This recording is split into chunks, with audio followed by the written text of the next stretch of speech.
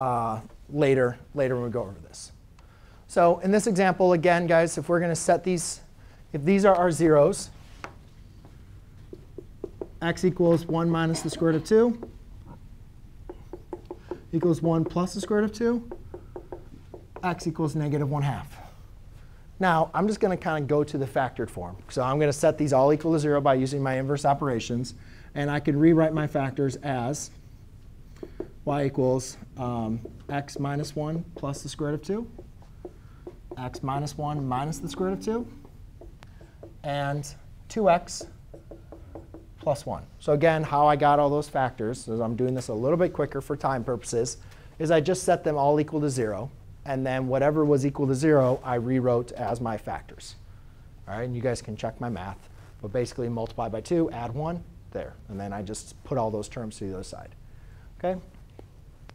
Now here, we have trinomial times binomial. So the preferred thing is just to pick 2 and just multiply them out. I really do not like doing trinomials using distributive property. There's nothing wrong with it. But I usually will miss something or make a mistake. So just like I kind of did in class, I'm just going to use the long form in this case to multiply these out.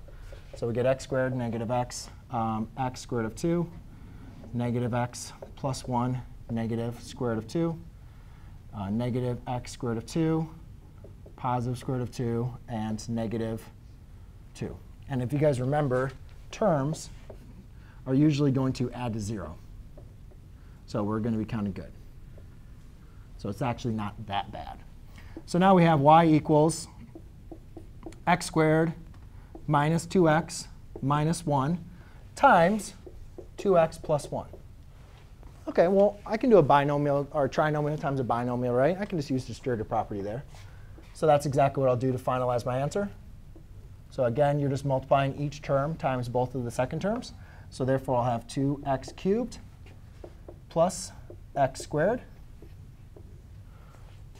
minus 4x squared minus 2x minus 2x minus 1. And then we have a couple of like terms here.